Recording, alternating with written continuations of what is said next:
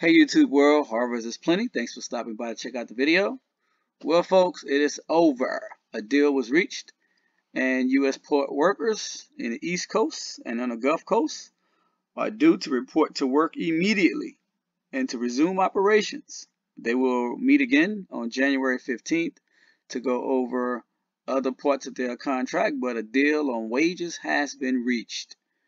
So now you can tell folks to stop buying all of the toilet paper, paper towels, and bottled water, which are actually manufactured here in the United States, and it doesn't come in on a shipping container and sit at the docks. I just did a video about that. A friend texted me tonight and said if people were prepared, then maybe they wouldn't panic buy. That's 100% the truth.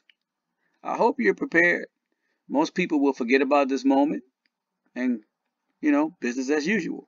They will resume their normal operations of their life until the next crisis or the next hurricane or the next celebrity story like P. Diddy or whatever comes along. Then that's going to be their new thing of the day.